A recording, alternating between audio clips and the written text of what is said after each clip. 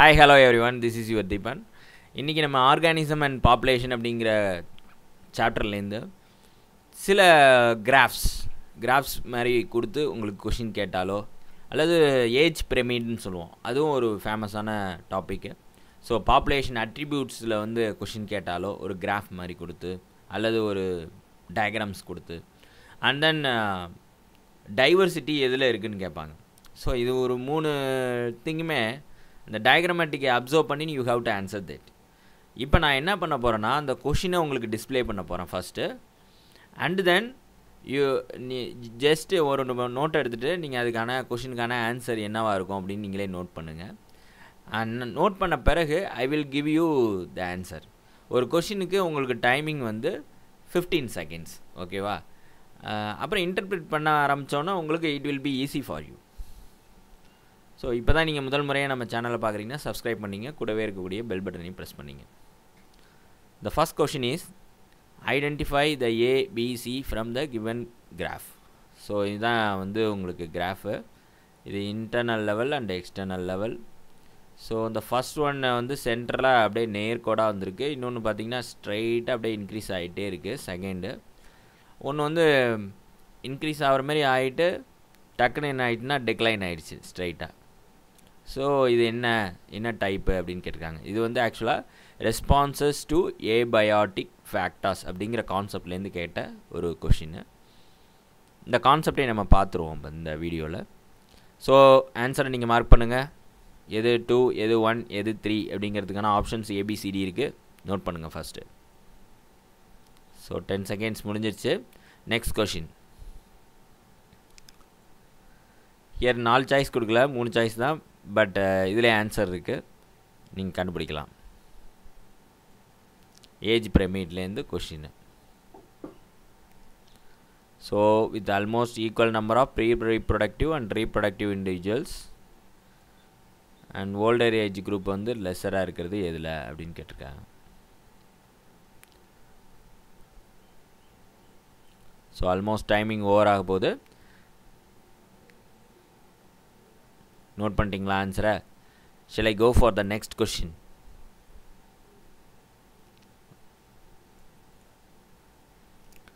Here இதுவும் age பிரமிட்லேருந்து அடுத்த question. என்ன டைப் ஆஃப் ஹியூமன் பாப்புலேஷனை ரெப்ரசன்ட் பண்ணியிருக்காங்க அப்படின்னு கேட்டிருக்காங்க. ரொம்பவே சிம்பிளான கான்செப்ட் இது. சரி, ஆன்சர் மார்க் பண்ணிட்டீங்களா? Shall I go for the next? So இந்த டேபிள் வந்து உங்களுக்கு கொஞ்சம் கஷ்டமாக தான் இருக்கும், பட் லெட் அஸ் ட்ரை. இதில் வந்து என்ன கேட்டிருக்காங்க அப்படின்னு பார்த்தீங்கன்னா உங்களுக்கு number of species consisting of number of species ஹேபிடட்ஸ், அதாவது டிஃப்ரெண்ட் ஹேபிடெட்டை கொடுத்துட்டு அண்டு நம்பர் ஆஃப் ஸ்பீசிஸ் எத்தனை இருக்குது அப்படிங்கிறத உங்களுக்கு டேட்டா கொடுத்துருக்காங்க. Species and there populations in thousands. ஒன்றும் தௌசண்ட்ஸ், புரியுதா உங்களுக்கு? தௌசண்ட்ஸ் கொடுத்துருக்க 2300 தான் 2.3ன்னு கொடுத்துருப்பாங்க. இது ஒவ்வொரு ஏரியா ஏபிசிடின்னு ஒரு 10 ஏரியா ஜே வரைக்கும் ஏ டு ஜே. அதில் எவ்வளோ நம்பர் ஆஃப் ஸ்பீசிஸ் இருக்குது அப்படிங்கிறத நோட் பண்ணியிருக்காங்க. இது பிங்கிறது ஒரு ரோ, இந்த ரோ அப்படியே. அடுத்தது Q row, 6 S row. So which area இந்த PQRS அப்படிங்கிறதுல எந்த இதில் வந்து P2S shows maximum species diversity எந்த இதில் இருக்குது? ஏரியா PQRS பார்க்குறோம் இல்லையா, அதில் எதில் வந்து மேக்ஸிமம் டைவர்சிட்டி ஆஃப் ஸ்பீசிஸ் வந்து நம்மளால் பார்க்க முடியுது அப்படிங்கிறது தான் கொஷினாக வந்து அவங்க கேட்டிருக்காங்க.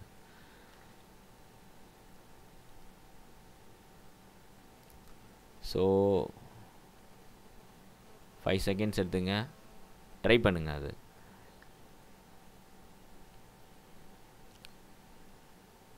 Okay, next question. ஐடென்டிஃபை ஏ என்ன, பி என்ன, சி என்ன, டி என்னன்னு ஐடென்டிஃபை பண்ணணும். You have to mark it out. இது பாப்புலேஷன் இன்ட்ராக்ஷன்ஸில் வரக்கூடிய கொஷின்ஸ். எனக்கு தெரிஞ்சு இதில் வந்து ஒரு 4 கான்செப்டையும் அப்படியே வந்து ஒரே கொஷினில் கவர் பண்ணுற மாதிரியான ஒரு டாபிக். ஸோ இதை வச்சுட்டு நீங்கள் எது வேணாலும் ஆன்சர் பண்ணிக்கலாம் இந்த பர்டிகுலர் பாப்புலேஷன் இன்ட்ராக்ஷனில் கேட்டாங்கன்னா. ஓகேம்மா, ஆன்சர் பண்ணிட்டீங்களா? Let us go, let us proceed for the answers. So இங்கே பார்த்தீங்கன்னா this is response to abiotic factors அப்படிங்கிறத பொறுத்த வரைக்கும் every living organisms response to the environment. அப்படி தானே? நம்ம என்வரான்மெண்ட் நல்லா இருந்துச்சுன்னா, படிக்கிற மாதிரி இருந்துச்சுன்னா நம்ம படிக்க முடியும். அதே நம்ம என்வரான்மெண்ட் குப்பை தொட்டி மாரி இருந்துக்கிட்டு, குப்பை தொட்டிலையும் படிச்சிடுறாங்க சில பேர், நல்லா சுத்தமாக்கிக்கிட்டு அதையும். ஸோ எவ்ரி அந்த என்வரான்மெண்ட்டு தான் நம்மளை வந்து ஷேப் பண்ணுது அப்படிங்கிறது உண்மையான கருத்து. அதனால தான் இன்றைக்கி வந்து எல்லாருக்குமே பிரெயின் ஒன்று தான். We are having equal KG of brain, எல்லாமே ஒன்று தான். ஆனால் ஒருத்தர் வந்து நல்ல மார்க் ஸ்கோர் பண்ணுறான், பர்ஃபார்ம் பண்ணுறான், இன்னொருத்தர் வந்து கம்மியாக பர்ஃபார்ம் பண்ணுறான். இது எல்லாத்துக்கும் என்ன ஃபேக்டர் அப்படின்னு பார்த்திங்கன்னா என்வரான்மெண்ட்டு தான். ஸோ அவங்க அம்மா அப்பா அவங்கள என்கரேஜ் பண்ணுறதுலேருந்து, அவங்க டீச்சர் அவங்கள encourage பண்ணுறதுலேருந்து, so many factors are playing a role. There are various ways by which organisms respond to the abiotic. Abiotic na non-living condition, biotic na living. So abiotic factorsக்கு different விதமாக வந்து organism வந்து respond பண்ணும். Temperature அல்லது அஸ்மாட்டிக் condition, that is salt condition, water, இந்த மாதிரி different abiotic factors இருக்குல்ல, அது ஒவ்வொன்றுக்கும் அந்த ஆர்கானிசம் எங்கே இருக்கோ அது எப்படி ரெஸ்பாண்ட் பண்ணும் அப்படிங்கிறத 3 விதமாக பிரிக்கிறாங்க. ஒன்று வந்து ரெகுலேட்டார்ஸ். இப்போ நம்மளும் ஒரு ஆர்கானிசம் தான், நம்மளும் டிஃப்ரெண்ட் கண்டிஷனுக்கு டிஃப்ரெண்ட் விதமாக ரெஸ்பாண்ட் பண்ணுவோம் இல்லையா? அது மாதிரி அனிமல்ஸ் வந்து என்னென்ன மாதிரியான ரெஸ்பான்ஸை வந்து என்வரான்மெண்ட்டுக்கு கொடுக்குது. ஏபயோட்டிக் ஃபேக்டர், நான் லிவிங், வாட்டர், டெம்பரேச்சர், அந்த மாதிரி விஷயங்கள் மாறும்போது அதுக்கு எந்த மாதிரியான ரெஸ்பான்ஸ் கொடுக்குது அப்படிங்கிறத 3ஆக பிரிக்கிறோம். அதை வச்சு ரெகுலேட்டார்ஸ், கன்ஃபார்மர்ஸ், பார்ஷியல் ரெகுலேட்டார்ஸ் அப்படின்னு சொல்லுவாங்க. அவங்கள நம்ம என்ன சொல்லலாம்னா மைக்ரேட் அண்டு சஸ்பெண்டுன்னு சொல்லலாம். எழுதி வச்சு ஒரு ஐடியா வச்சுங்க, நான் சொல்கிறேன் ஒவ்வொன்றுத்தையும். So what is mean by ரெகுலேட்டார்ஸ் அப்படின்னு நம்ம பார்த்தோன்னா, here you can see the internal level, this is internal level, external level. என்ன சார் அப்படி கொடுத்துருக்காங்க அப்படின்னா, சிம்பிள். இப்போ டெம்பரேச்சர் எடுத்துக்கிறீங்க, எக்ஸ்டர்னல் என்வரான்மெண்ட்டில் டெம்பரேச்சர் வந்து வெவ்வேறு டெம்பரேச்சர் கொடுக்குறாங்க. அப்போ நம்மளோட பாடியோட இன்டர்னல் இன்டர்னல் டெம்பரேச்சர் என்னவாக இருக்குது அப்படின்னு நோட் பண்ணுறோன்னு வச்சுங்க. இந்த ரெட் கலரை நோட் பண்ணலாம். அப்போனா என்னென்னா, எக்ஸ்டர்னல் லெவலில் டெம்பரேச்சர் இன்க்ரீஸ் ஆகிட்டே இருந்தாலும் இது ஒவ்வொரு இன்க்ரீஸ், இது 10 டெம்பரேச்சருக்கு 20, 30 இருக்குன்னு வச்சுங்க. அப்படியே இன்க்ரீஸ் ஆகிட்டே வரும். இன்க்ரீஸ் ஆனாலும் இங்கே என்ன ஆயிருக்குன்னா கான்ஸ்டண்ட்டாக அதனுடைய டெம்பரேச்சர் இருக்குது, பாடியோட டெம்பரேச்சர் அப்படின்னு அர்த்தம். ஏன்னா ஒரே கோடு, இன்டர்னல் பாடி டெம்பரேச்சர் ஒரே டெம்பரேச்சர் தான் அப்படின்னு. புரியுதா? அது மாதிரி தான் இவங்க கோடு போட்டிருக்காங்க. ஸோ இதை வந்து என்ன சொல்கிறோம், அப்புறம் இந்த இதை என்ன சொல்கிறோம், இதான் வந்து உங்களுக்கு கொஷினாக கேட்டிருந்தாங்க இல்லையா? இப்போ ரெகுலேட்டார்ஸ் அப்படின்னா என்னென்னு பார்ப்போம். ரெகுலேட்டார்ஸ் அப்படிங்கிறவங்க நாமங்க, சிம்பிள். நம்ம என்னென்னா நம்மளோட உடம்புல இருக்கக்கூடிய homeostasis. What is mean by ஹோமியோஸ்டாசிஸ்னால் balance, எல்லாத்தையும் பேலன்ஸாக மெயின்டைன் பண்ணுறது. உடம்புல தேவையான இது அயானிக் கண்டென்ட், ஆஸ்மோட்டிக் கான்சன்ட்ரேஷன், தேவையான டெம்பரேச்சர். நம்ம உடம்பு வந்து 37 டிகிரி செல்சியஸ் தான். ஸோ அந்த ஹோமியோஸ்டாசிஸை மெயின்டைன் பண்ணும். அப்போ தான் நம்மளோட வேரியஸ் என்சைம்ஸ் ப்ரெசன்ட் இந்த ஒரு various system will activate at that temperature. அதனால் நம்ம டெம்பரேச்சர் சசப்டிபிள் டெம்பரேச்சர்னா 37. அதே ஸ்பெர்ம் ப்ரொடக்ஷனுக்கு பார்த்திங்கன்னா 2 டிகிரி கம்மியாக இருக்கணும். அதுக்காக தான் நம்ம பாடி வந்து அந்த மாதிரி ஸ்க்ரோட்டமை வந்து வெளியில் இது பண்ணி வச்சுருக்கோம். நான் எதுக்காக சொல்ல வரேன்னா, ஒவ்வொரு டைப் ஆஃப் ஆர்கனோ அதனுடைய ஃபங்க்ஷனை பர்ஃபார்ம் பண்ணுறதுக்காக அப்படியே அது வந்து என்ன பண்ணுதுன்னா அதனுடைய டெம்பரேச்சர், அதனுடைய அயனிக் கண்டிஷன், ஆஸ்மோட்டிக் பேலன்ஸ் இதெல்லாம் மெயின்டைன் பண்ணிகிட்டே இருக்கும். நம்ம பாடி எப்படின்னா எங்கே இருந்தாலும் சரி கான்ஸ்டண்ட்டான பாடி டெம்பரேச்சரை மெயின்டைன் பண்ணும். கான்ஸ்டண்ட்டான அயானிக் அல்லது ஆஸ்மோட்டிக் பேலன்ஸ், ஒன்றும் இல்லை, sodium iron, chloride iron, potassium அயன்லாம் படிக்கிறோம்ல, calcium அயன்லாம், அதை கான்ஸ்டண்ட்டாக மெயின்டைன் பண்ணும். இதுதான் மெயினான திங்கு. அதனால் இதை வந்து நம்ம இந்த டைப் ஆஃப் ஆர்கானிசத்தை ரெகுலேட்டர்ஸ்னு சொல்லுவோம். இதில் தான் நாமளும் வருவோம், ஹியூமன்ஸும். மமல்ஸு, பேர்ட்ஸு, இது ரெண்டுமே என்னென்னா ரெகுலேட்டர்ஸ். அவங்களோட பாடி டெம்பரேச்சர் கான்ஸ்டண்ட்டாக இருக்கும். அண்ட் ஆல்சோ த அயானிக் பேலன்ஸும் வந்து கான்ஸ்டண்ட்டாக இருக்கும் அவங்களுக்கு. ஸோ ரெகுலேட்டர்ஸ் அப்படின்னா எங்கே போட்டாலும் சரி அவங்களோட பாடி டெம்பரேச்சர், பேலன்ஸ் எல்லாத்தையும் கான்ஸ்டண்ட்டாக மெயின்டைன் பண்ணுவாங்க. தே maintain the homeostasis by physiological means. உள்ளுக்குள்ளே ஃபிசியாலஜிக்கல் திங்ஸ் வந்து சேஞ்சஸ் ஆகும். ஆனாலுமே இந்த constant body temperature as well as balance, ionic balance இதெல்லாம் மெயின்டைன் பண்ணக்கூடிய கெப்பாசிட்டி இருக்கும். Birds, mammals and few lower vertebrates and invertebrate are capable of such regulation. ரெண்டாவது விஷயம் என்னென்னா முடியாதவங்க, கன்ஃபார்மர்ஸ். இங்கே என்னென்னா some of the animals cannot maintain the constant body temperature, internal temperature. இப்போ ஃபிஷ்ஷஸ் பார்த்தீங்கன்னா அதெல்லாம் வந்து அது மாதிரி மெயின்டைன் பண்ண முடியாது. their body temperature changes with ambient temperature. Aquatic animals like fishes, the osmotic concentration இருக்குல்ல, that is ionic concentration of the body fluid, அது வந்து changes with respect to water. அதாவது டிஃப்ரெண்ட் உப்பு தண்ணியில் தானே அது இருக்கும். you may know about the fishes. அப்போ சால்ட் வாட்டரில் இருக்கும் போது ஆஸ்மோட்டிக் கண்டிஷன் மாறிக்கிட்டே இருக்கும், தட் இஸ் அயானிக் கான்சன்ட்ரேஷன். அப்போ அந்த மாதிரி மாறுறப்ப அதுக்கு இந்த ஃபிஷ்ஷஸ் வந்து எப்படி ரெஸ்பாண்ட் பண்ணுதுன்னா அதனுடைய கான்சன்ட்ரேஷனையும் வந்து பாடி ஃப்ளூயிடோட கான்சன்ட்ரேஷனையும் சேஞ்சஸ் பண்ணிக்கிட்டே இருக்குது. நம்மளோடதில் அப்படி இருக்காது. நம்மளோடது எங்கே போட்டாலும் சரி கான்ஸ்டண்ட்டாக மெயின்டைன் ஆகிட்டே இருக்கும். பை ஃபிசியாலஜிக்கல் சேஞ்சஸ் உடம்புக்குள்ளே இருந்தாலும் ஆனால் நம்மளோடத கான்ஸ்டண்ட்டாக மெயின்டைன் பண்ணும். அதான் நம்ம பாடி. இங்கே வந்து பார்த்தீங்கன்னா they will change according to the environment. என்வரான்மெண்ட்டுக்கு தகுந்தாப்பில் அப்படி அலை அடிச்சதுன்னா மேலே ஏறுறது. இப்போ அரசியல்வாதி மாரி எந்த பக்கம் நமக்கு ஆட்சி இருக்கோ அந்த பக்கம் மாறிக்க வேண்டியது தானே, அதான் கன்ஃபார்மர்ஸ். அதே ரெகுலேட்டர்ஸ் பார்த்தீங்கன்னா கொள்கை பிடிப்பில் இருப்பாங்க. நீ என்ன தான் பணம் காமிச்சாலும் சரி இல்லை ஆட்சி இருந்தாலும் சரி அதை பற்றி எனக்கு ஒன்றும் கவலை கிடையாது, ஐ வில் மெயின்டைன், என்னோட கொள்கை இது தான், நான் அப்படியே இருப்பேன் அப்படிங்கிறவங்க தான் ரெகுலேட்டர்ஸ். கன்ஃபார்மர்ஸ் என்னென்னா எங்கே அலை அடிக்குதோ அந்த பக்கம் ஏறிக்குவாங்க இறங்கிக்குவாங்க, அந்த மாதிரியான ஒரு திங் தான் கன்ஃபார்மர்ஸ். பாருங்கள், fishes the osmotic condition changes, body fluid changes with the ambient water osmotic condition. அப்போ வாட்டரில் இருக்கக்கூடிய ஆஸ்மோட்டிக் கண்டிஷன் என்னவோ அதுக்கு தகுந்தாப்புல பாடி ஃப்ளூயிடை வந்து அந்த ஃபிஷ்ஷஸ் வந்து change பண்ணிக்குது. In case of extreme condition, சரி சார் இதெல்லாம் இருக்கட்டும், ரொம்ப ஓவராக போயிடுச்சு எக்ஸ்ட்ரீமாக போயிடுச்சுன்னா ஒன்று அந்த ஆர்கானிசம் என்ன ஆகிடும்னா மைக்ரேட் ஆகிடும், அப்படி இல்லைன்னா போய் படுத்து இன்ஆக்டிவ் ஆகிடும். அதுதான் நம்ம அடுத்தது பார்க்க போகிறோம், மைக்ரேஷன். இப்போ நீங்கள் பார்த்தது ரெண்டுமே இது வந்து partial regulators. So organism tent to move away டெம்பரவரிலி from the stressful state. ஸ்ட்ரெஸ்ஸான state இருக்கும் போது அங்கேருந்து ஓடி போய் வேறு ஒரு இடத்துக்கு போய் உட்காந்துருது, நியூ ஹாஸ்பிட்டபிள் ஏரியா. இப்போ நீங்கள் இதெல்லாம் பார்ப்பீங்களா, பேர்ட்ஸ் வந்து சைபீரியாவிலேருந்து வேடந்தாங்கல் வந்துச்சு பேர்ட் சேஞ்சுரிக்கு, அந்த மாதிரிலாம் படிச்சிருப்பீங்க. அது என்னென்னா அங்கே வந்து அன்ஃபேவரபிள் சுச்சுவேஷன் இருக்கப்ப அது வந்து எங்கே வந்துடும்னா வேடந்தாங்கல் வந்துடும். அந்த சிவியரான வின்டர் பீரியடை டேக்கிள் பண்ண முடியாமல் அங்கேருந்து இங்கே ஒடியாந்துடும். இருந்துட்டு திருப்பி அங்கே ஃபேவரபிள் கண்டிஷன் ரிட்டர்ன் ஆனோன்னா திருப்பி ஓடி போயிடும்.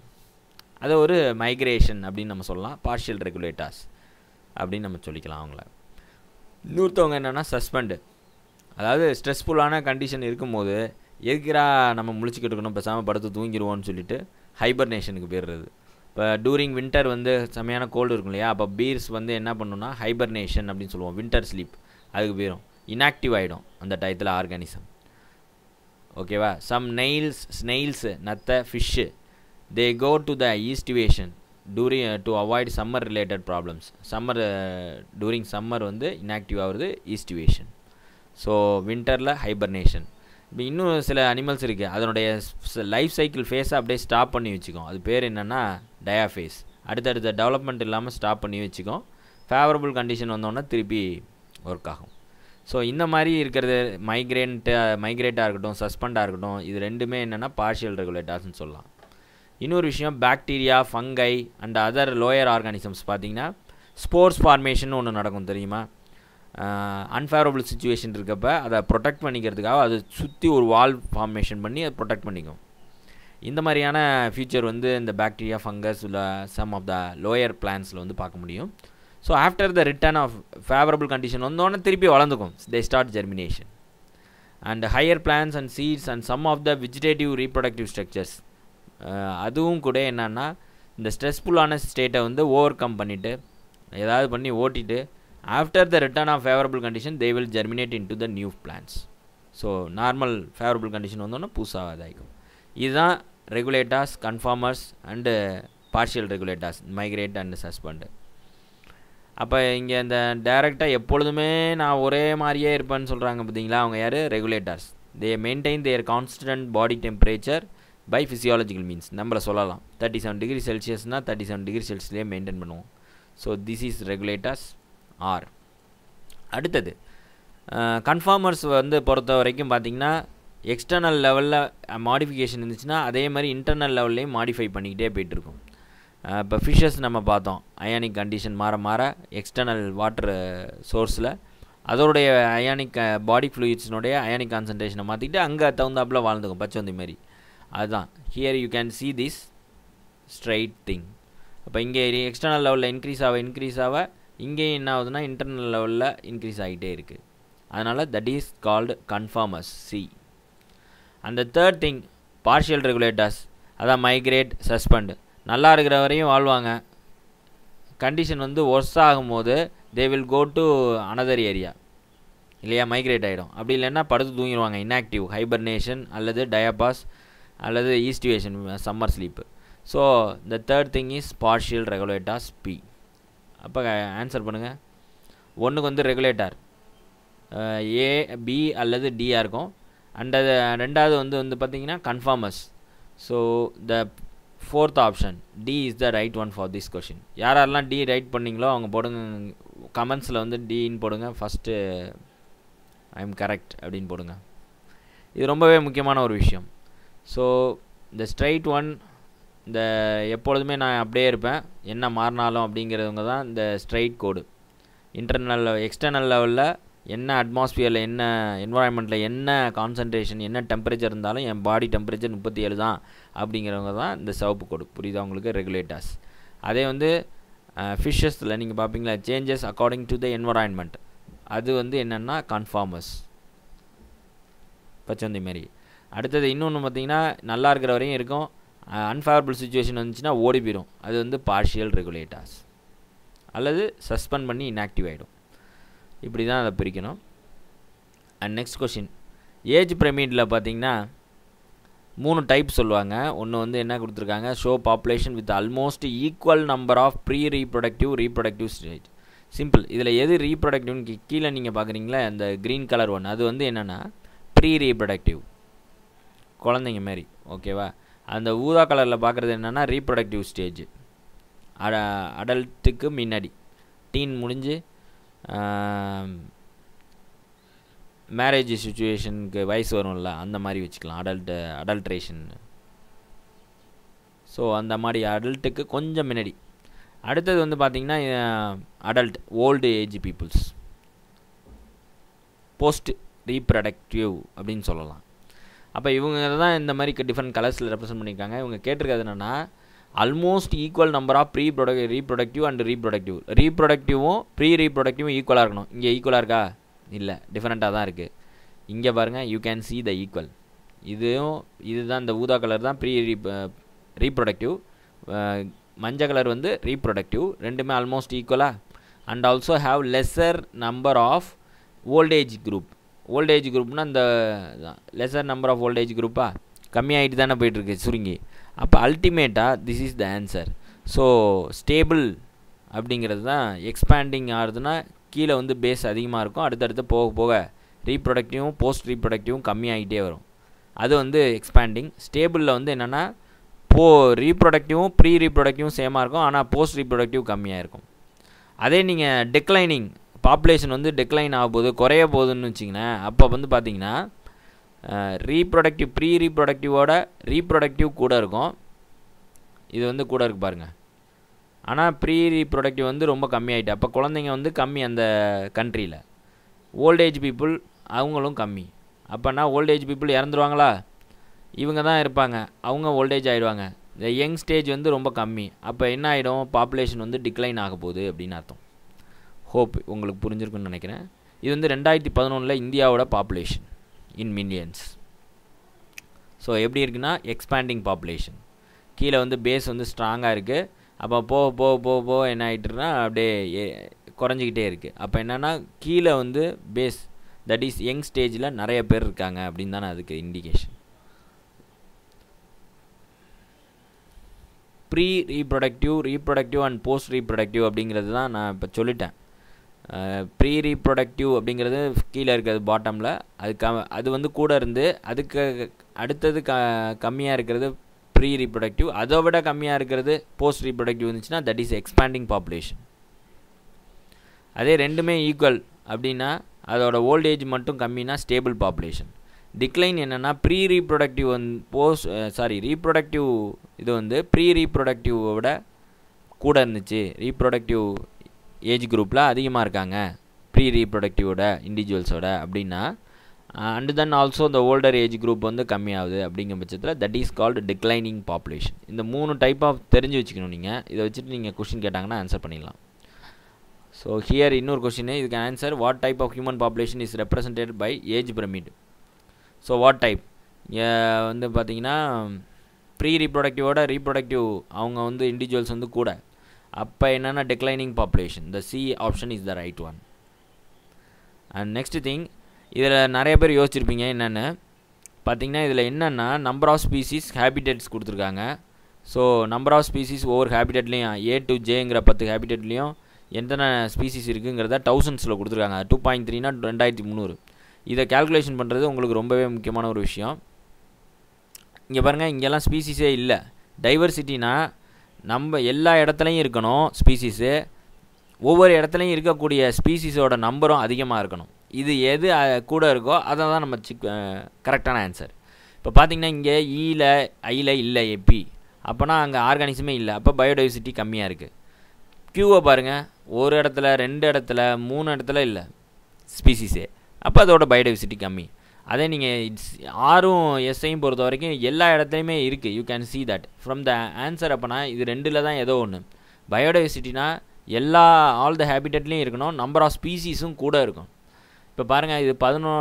இப்போ நான் என்ன பண்ண போகிறேன், இதுக்கு இடையில் நீங்கள் இது பண்ணணும்னா சிம்பிள்,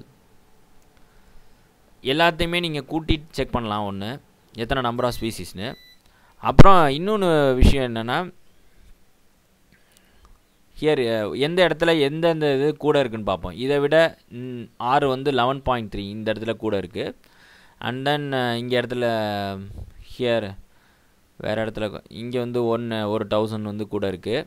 இங்கே ஒரு 8000, இங்கே ஒரு 1000. ஏன்னா 1ங்கிறது இங்கே 1000, எல்லாமே தௌசண்ட்ஸில் ரெப்ரசன்ட் பண்ணியிருக்காங்க. இங்கே வந்து ஒரு 1000 கூட இருக்குது. ஹியர் 3.3 இருக்கு இல்லையா, இங்கே வந்து 4.2னா 4.3 நியர்லி. அப்போ இங்கே ஒரு 1000 இருக்குது, இங்கே ஒரு 1000, இங்கே ஒரு 8000, 8 + 2 10,000 கூட இருக்குது. இது வந்து பார்த்திங்கன்னா இங்கே ஒரு 1000 இருக்குது, 11,000. அண்டு ஹியர் கம்மியாக இருக்குது, இங்கே வந்து கூட இருக்குது, 2000 கூட இருக்குது. ஸோ 2 + 1 3, 3 + 1 4, 4 + 1 5, 5 + 8 13,000 கூட இருக்குது. நீங்கள் இதை மட்டும் பார்க்க முடியாது, ஏன்னா அடுத்தது நீங்கள் கீழே பார்த்தீங்கன்னா அதுவும் வந்து சில ஏரியாவில் கூட இருக்குது. யார் அதிகமாக இருக்காங்கன்னு பார்த்துட்டு அவங்க தான் ஆன்சர். பாருங்கள், இங்கே வந்து பார்த்தீங்கன்னா 2, அதாவது 2.1 சொல்லலாம். கரெக்டாக பார்த்தோம்னா 2100 ஸ்பீசிஸ் கூட இருக்குங்க. இங்கே யார், இங்கே பார்த்தீங்கன்னா ரொம்ப டிராஸ்டிக் டிஃப்ரென்ஸு. பார்த்தீங்கன்னா 11,000 இருக்காங்க, இங்கே வந்து வெறும் 480 பேர் தான், கிட்டத்தட்ட 10,000. அப்போ இந்த 10 + 2 12 ஆயிடுச்சு.